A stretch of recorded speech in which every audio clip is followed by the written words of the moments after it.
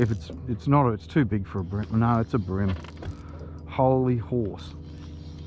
That is a horse of a brim.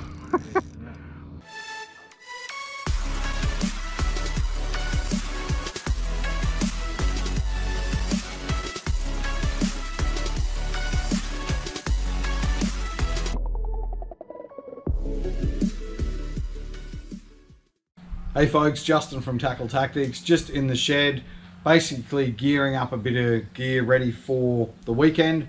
Got my dad coming to stay, mum and dad. Dad and I are planning to get out for a fish. So basically we're going to be going to chase some brim, and hopefully some nice brim if we can get out there and find them.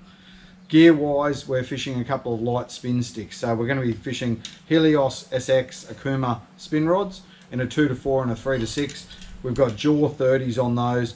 10-pound P8 braid, and we're going to fish 10-pound fluorocarbon leaders. So a lot of guys go, oh, 10-pound bit heavy for brim, but where we fish the water's often quite dirty, but also the fish don't tend to care too much in the area that we fish. It's not like it's heavily pressured, and also if we do hook a nice flathead or a jewfish or something else, we've got a better chance of stopping them with that heavier leader.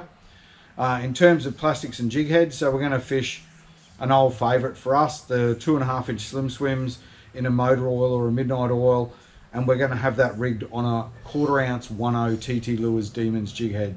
So if you've watched the videos that I do before, you've probably seen this presentation quite a bit, but it's a hard one to go past when you're chasing flathead and brim especially.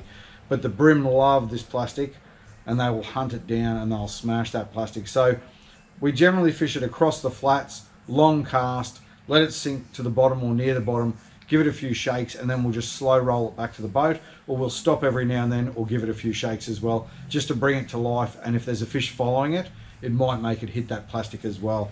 So where we're fishing in the session tomorrow, we're on some flats and then we're on a drop off, and because it's a big high tide, there's going to be a fair bit of water pumping.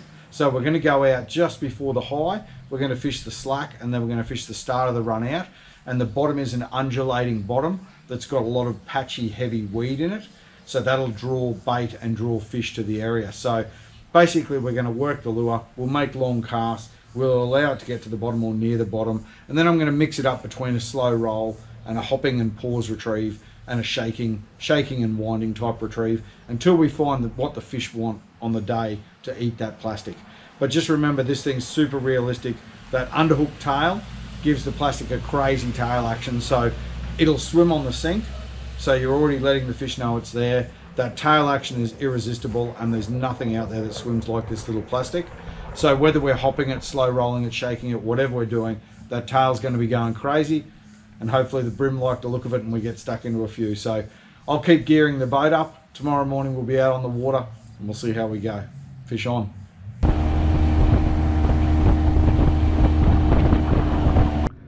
Straight ahead of us there's some flicking dart.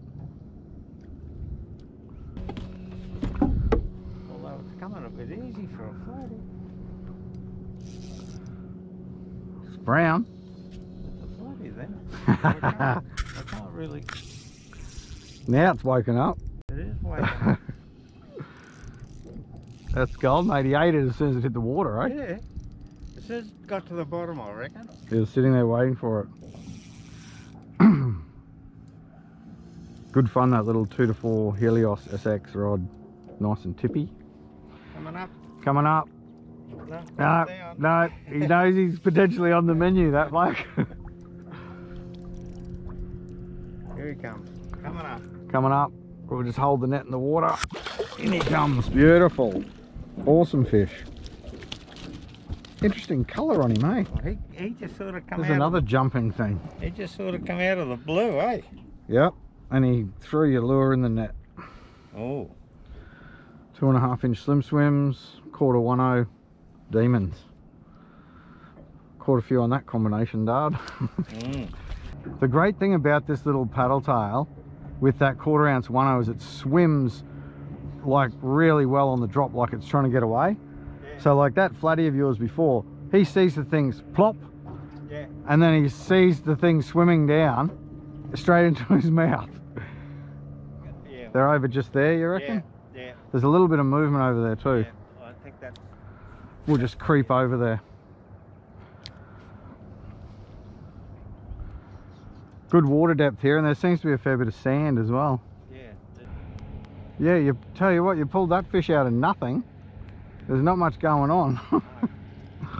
No. I think he's a poor unlucky bugger. Just got to be confident in the presentation, and then you just, like, you know you're throwing something around they'll eat if they're there. Good rough one.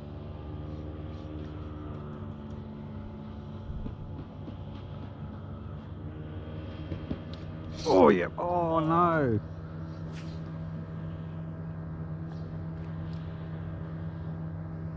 That was bizarre. That was a flathead, Oh, I think. did he come back? No, I watched him come back. I think it might be a grunter. He dropped it, and then he came back and he hit it again. Then he missed it again, so then I let it sink to the bottom. Then he drilled it, unless it's a Trev. Yeah, it might be a Trev, eh, by the feel of that. He missed it, and then... No, it is a Bream or a grunter, hey. It's a solid fish. He missed it. Oh, that was cool. I saw him chasing it, so I let it fall to the bottom again, and then he has just cracked it, eh? Sort of, he let you go first time. Yep. 2.5 inch slim swims, hey, everything eats it. He's a nice Bream. He's a solid fish. Have a look at that thing. Oh, He's alright. trying to get rid of him for you. He's alright. Good Bream, mate. He's a good Bream. He's a clunker. Might get a photo with him, actually. Why not? That was excellent. I watched him whack it, eh? So there we go. That is an absolute cracker, Bribbo. 2.5 inch slim swims in motor oil colour, 1/4 ounce 1.0 DemonZ Jighead. So he actually followed it and had a crack at it. Important thing not to rip it away from him. So I've dropped it back down to the bottom, and he's come and nailed that again. Get a solid hook set on him. So there you go. That's a beautiful Bream. Nice. How are you going for scent? Couple of good runs, like a Trev. Yeah, he didn't want to come up, did he? How's your leader all right as well? Yeah. Yeah. Alright, I'll get us back on some fish. Oh, that was cool. Like, that's the weed edge where we started, hey? Yes. So if we start there again, we should be fine. I'm just trying to avoid spooking them if I can. Alright, we're up on the edge here. Anywhere's got to be worth a cast. I'll throw one right up on top of it. It's good edge here, Dad, if you want to start there or whatever. Yeah. And then work your way out.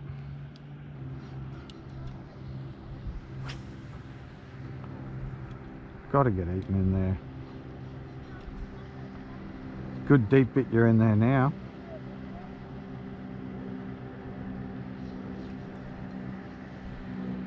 Yep, there he is. Good on you. Oh, micro flatfish. Oh, oh well, that's all right. Good fish. Don't think we'll bother.